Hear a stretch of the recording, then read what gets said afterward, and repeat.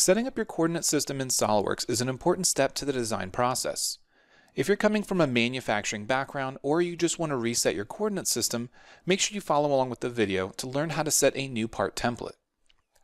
We're going to get started with this part that was simply an extrude that was created in the positive Z direction. Now in your typical SOLIDWORKS coordinate system, this is the front plane, and what we want to do is learn to reset this as our top plane. We're going to start by selecting the end face of this. We're going to go normal to. We're going to either hit the space bar on the keyboard or go to our more options, and we want to select update standard views. We're going to tell SOLIDWORKS that we want this new view, which is currently our front plane, to be our top view. We're going to select yes to OK the change. And now we've reset our top view so that Z plus is now pointing the direction that we want it. However, here's an important step in the process.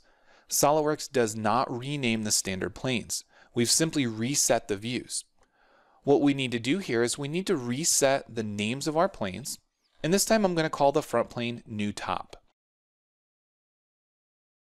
Of course, we would need to reset our top and our right plane nomenclature. And these new planes should be named whatever nomenclature you use in your design industry. Here's an important step in the process we want to make sure we don't forget. We're going to delete this base feature in Sketch because we don't need it in our part template.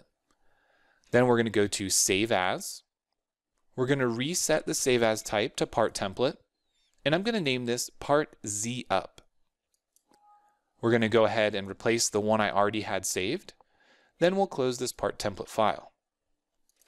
Now I'm going to create a new part using the Part Z Up. You can see that I have my new renamed planes.